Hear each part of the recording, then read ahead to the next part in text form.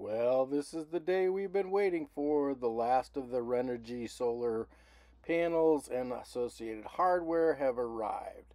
Two 200-watt panels and a 100-watt panel. Those 200-watt panels are quite the handful. They completely cover the dining room table. Guess what? They're like twice as big as a 100-watt panel. Go figure. It's a beautiful Easter morning. Reading the paper, having a cup of coffee. Now that's not what we're really here for. We're bench testing this 200-watt Renogy panel, and we've been looking at it on an hourly basis as the sun comes up what the amperage output is. But we've also been looking at the impact that shading has on the output of this panel. And you might be quite surprised if you haven't done this little experiment yourself. Well, she passed the first test. She works 7 amps output. But look what happens when we just cover one cell. Now look, we cover 2 cells. We've gone from 7 amps to basically 0. And we've only covered 2 cells. Pretty disheartening.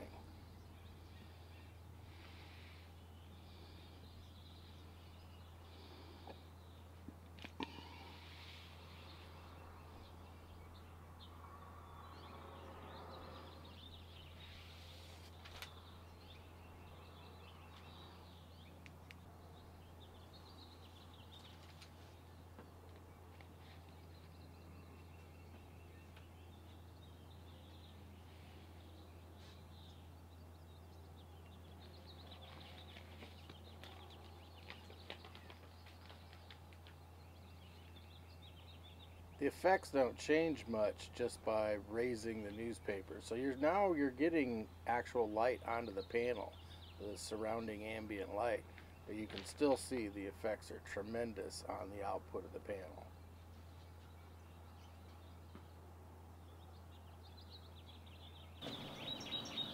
So ridiculous, you say? What kind of a moron puts a newspaper over a solar panel when they're camping? I'm never going to do that. Well, let's look at just simple shading and how it might impact the output of your panel.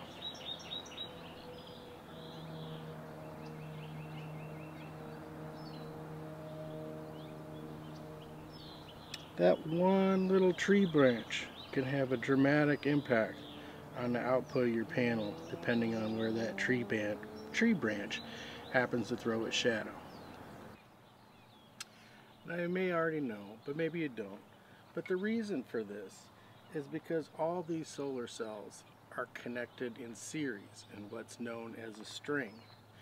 And anything that impacts any part of that string affects the efficiency of the entire string. Now, there are ways to get around that, but they're not really practical for most RV installations. So it's just something you're going to have to live with. Obviously, a solution if you're going to park in the shade is to have a suitcase solar setup that you can put 10-20 feet away from the trailer in full sun and charge your batteries that way. We have a 200-watt solar suitcase system, and it works quite effectively in shady locations as long as you can get to the sun. Here's of course another thing that's going to drive you crazy in the RV world is that you don't have a tilting and tracking system. Watch what happens when I just put minor amounts of tilt on this panel relative to the sun. Solar developers spend millions and millions of dollars on tracking systems and sophisticated software algorithms to control the tracking of the panels with the sun over the course of the day. They're heavily invested in squeaking every watt out of the available sunlight on a daily basis. That's a lot of lost productivity, and another reason why the suitcase panel is definitely a complement to your RV solar outfit.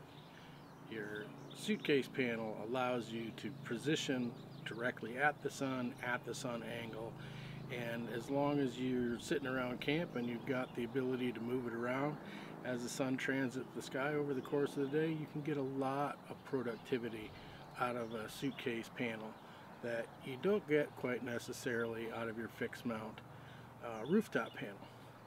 The disadvantage, of course, of the suitcase panel is you got to tote the darn thing around and you got to store it when you're transiting, etc., etc. But for maximizing your solar production over the course of the day, the suitcase panel really has some distinct advantages.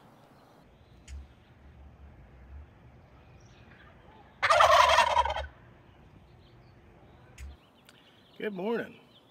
Day 2 of panel testing.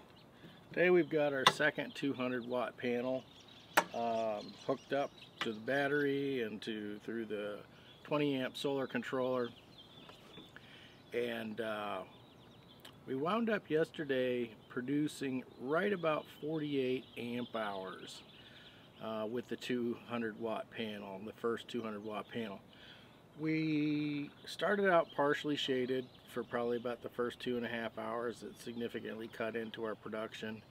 And then where I'm at on my deck, I start getting shading at about 2 o'clock in the afternoon, complete shading by 2:30 or 3 o'clock. So the late afternoon hours are more in line with like a cloudy day than direct sun on the panel. So that's obviously going to substantially impact the production. So we'll see where we get to today.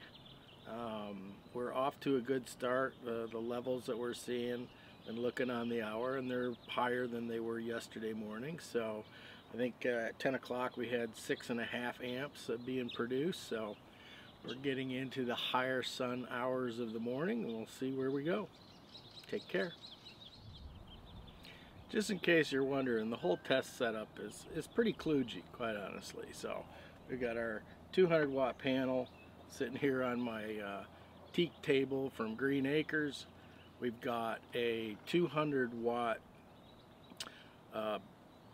suitcase panel set that we're using the solar controller for in order to take power off of this panel, running it into a deep cycle 12 volt battery. That 12 volt battery then in turn is wired to a 300 watt inverter that I'm running a 25 watt incandescent light bulb off of continuously. So I've got a 2 amp load on this 24 hours a day. I've got a battery that's probably got about 35 amp hours, 35 amp hours of storage capacity. And then, you know, hopefully we've got a power plant here that's going to generate, hopefully today, on the order of 60 amp hours, even with our afternoon partially shaded condition. Well, today's a new day. All the bench testing's done, everything's put away, so the deck is nice and neat again.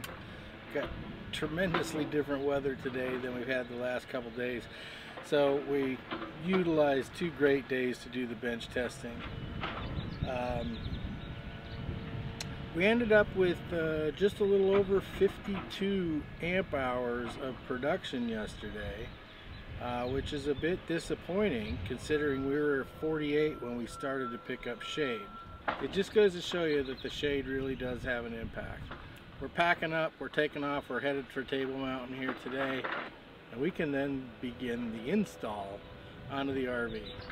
Take care, we'll see you in a week.